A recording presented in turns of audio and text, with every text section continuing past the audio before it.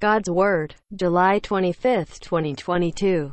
Matthew chapter 20 verses 20 to 28. 20 Then came to him the mother of the sons of Zebedee with her sons, adoring and asking something of him.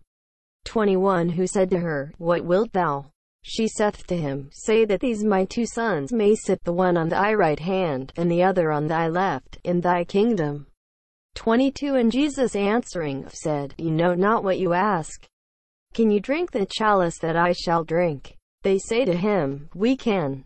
23 He saith to them, My chalice indeed you shall drink, but to sit on my right or left hand is not mine to give to you, but to them for whom it is prepared by my Father. 24 And the 10 hearing it were moved with indignation against the two brethren. 25 But Jesus called them to him, and said, You know that the princes of the Gentiles lord it over them, and they that are the greater exercise power upon them.